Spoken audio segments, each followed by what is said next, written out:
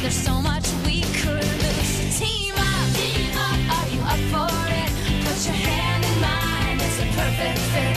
Team up, cause it's up to us, but it's hard to save the world when you're falling in love. If we band together like birds of a feather, we'll be friends forever, going up, up, up. Team up, cause it's not too late. We could save the day if we collaborate. Team up, cause it's up to us, but it's hard to save the world. Yeah, it's hard to save the world when you're falling in love.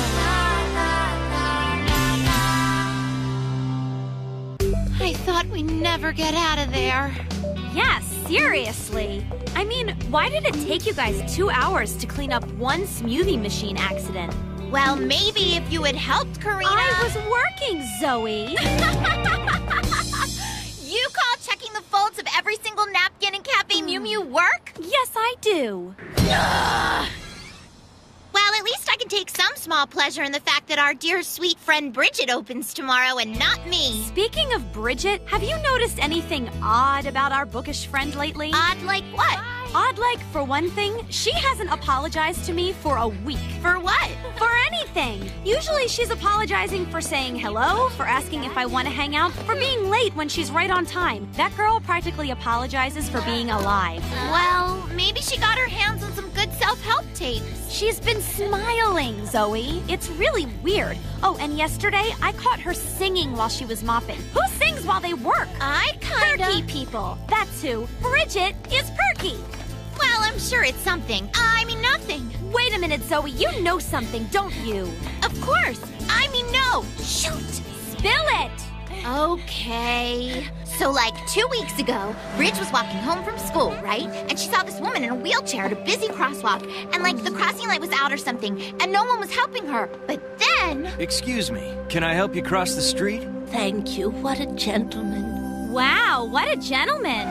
That's what the woman in the wheelchair said. And that's what Bridget thought. Wow. What a gentleman. Was the guy cute? Bridget thought so. So like 2 days later, she was... What do you mean 2 days later? She didn't say anything then? You know how Bridget is. She's shy. So like 2 days later, she's in the library and she sees him again. Same guy. And get this, he was reading a book. Well, it was a library. Right, but... That's what people do in libraries. They read books. Right, but Bridget likes books. That's my point. And anyway, she saw him again the next day. So she's following this guy. No, she's bumping into him. No, she's stalking him. No, she's bumping into him. It's sweet. It's destiny. When you bump into somebody, you say, sorry, my bad, you laugh awkwardly. Watching somebody from far away without saying anything is not bumping into them. Okay, she was following him. But on the 5th day, he said something. Allow me. Here you go. Isn't this the book you were trying to reach? So what did she say? Not much at first. I'm in my 3rd year of college at YGU, and I'm a lit major. Oh? I'm focusing on Russian literature. Really long books about sad people and hunger and cold weather and torn overcoats and poverty. So I'm a pretty cheery guy to be around these days. You seem fun to me. So like, what's your story anyway? Huh? I've seen you here reading the hard stuff. I think a girl your age would be into music magazines and teen romance, not Shakespeare. Shakespeare wrote about teen romance. What light through yonder window breaks? It is the east and Juliet is the sun. Listen to you. Yeah, I guess I'm kind of a weirdo reading such serious books. But if I ever need a break from all the heavy stuff, I just switch over to travel guides. Yeah? Pretty lame, right? Okay, first of all, you're not a weirdo. You're a smart girl, and that's cool. And second of all, you haven't told me your name. Mine's Ian. And my name is Bridget. That's a nice name. You really think so? I mean... It's so cute. It's geek love. It's the sweetest thing ever. Maybe he writes her poetry. I'll and they see do you all at the work romantic tomorrow. things they do in books.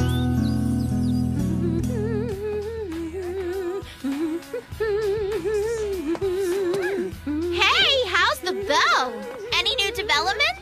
Yesterday we talked about Dostoevsky. I don't know where that is, but it sounds fun. I've never had a secret crush before. Hey, speaking of secret, I told Karina. No, why'd you do that, Zoe? She'll tell everybody. Everyone should know. No one should know. He's an older guy. It's just a crush. I can't believe this. What's wrong with people knowing you're in love? It's perfectly natural. Zoe, be quiet. Come on, please. Okay, I get it. Good. Now from now on. Hey, Karina, don't tell anybody that Bridget's going out with that college guy. Are you crazy? Everyone's back there. They'll hear you. Woohoo! So, I can't believe you weren't Now going that to tell everyone us. knows, boyfriend of you gotta yours. talk, Bridget. Seriously. Cutest boy ever. Are you gonna get married? We know what he's like and we know what he likes, but we don't know what he looks like. You said he was totally cute. But totally cute can mean a lot of different things depending on who's talking. He's tall, isn't he? Well, kind of. But so, does he write you a lot of poetry? He hasn't written me any. It's so cool you guys are going out. Does he We're have a not friend going for out. me? We haven't even gone out. We're just. Has he betrayed you yet? There's nothing to betray. We just said Okay, there's just one I'm dying to know. Is he a good kisser? I really wish I knew. I mean, he's just so cute and smart, and he. I can't help it. I'm crazy about this guy. Well, that's good. You're supposed to be. He is your boyfriend after all. Right? Right? You guys have got it all wrong. Ian is not my boyfriend. His name's Ian, huh? Now does Ian love you as much as you love Ian? I'm telling you, we just talk about books, Zoe. So wait. Ian doesn't even know you have a crush on him yet?